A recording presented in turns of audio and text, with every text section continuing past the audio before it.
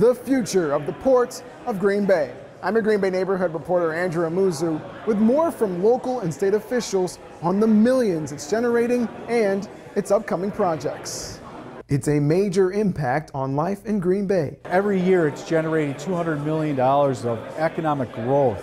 Brown County Executive Troy Streckenbach says the port affects everything from agriculture to manufacturing. If they were not able to source those products here through one of the most efficient methods, through water transport, all those costs go up. In a port symposium Wednesday morning, local officials highlighted the port's growth. Throughout our history as a city, it really has been a focus on the river as industry. According to the Harbor Commission, the port supports more than 1,600 jobs, and shipping increased by 3% from 2022 to about 1.4 million metric tons last year. Together with these programs, we're building a 21st century infrastructure Wisconsin needs to support a 21st century workforce and economy.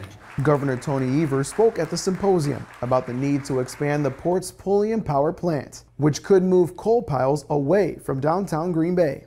But our first and foremost project really is to get that site to be ready to handle all commodities of the future.